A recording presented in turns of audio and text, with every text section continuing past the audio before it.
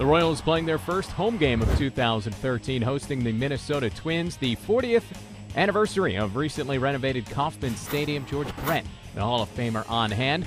Top one, Joe Mauer is going to single off of Ervin Santana. That places him in sole possession of 6th place on the Minnesota all-time hit list as he passes Gary Gaetti, his 1,277th hit.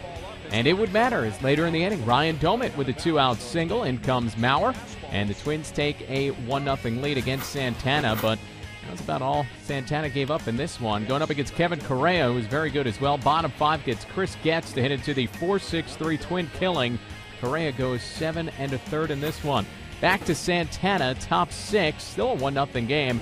Puts down Justin Morneau, then gets Aaron Hicks as well. Santana goes 8 innings, strikes out 7, allows 1 run on 8 hits. But the Royals, they need some offense in front of their home crowd for the first time this year. Still 1-0, bottom 8. Alex Gordon up at the plate with Lorenzo Cain at third. Base hit right center field.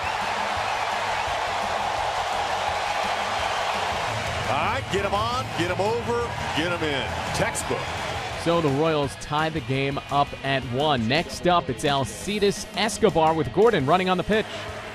And they're going to try the hit and run, and Escobar drives it down into the corner. Alex, it's going to be waved home. The Royals take the lead in the 8th inning. That would be all for Correa. Jared Burton would come on, and after a wild pitch, moved Escobar to third. Billy Butler comes through with an RBI single, and Escobar comes in. Royals take a 3-1 lead, and they go to the 9th inning. They hand the ball to Aaron Crow with the potential tying run at the plate. Gets Brian Dozier to hit into the 5-4-3 double play, and the Royals with a 3-1 win in their home opener. Crow with his first save of the season. Santana his first win as a Royal, and KC improves to 4-3.